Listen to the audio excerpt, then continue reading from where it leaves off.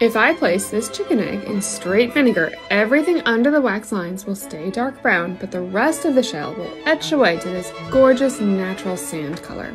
This is how I create one of my favorite elements, pussy willows with dark branches and light little puffs of fluff. Pussy willows represent the first sign of spring, and I like to pair them with wheat, a symbol of the late harvest.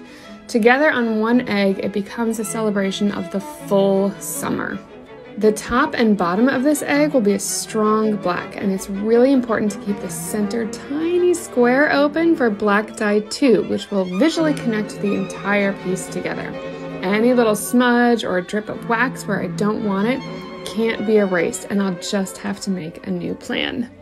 Now, when the wax melts off, you are going to love that black background for those pussy willows.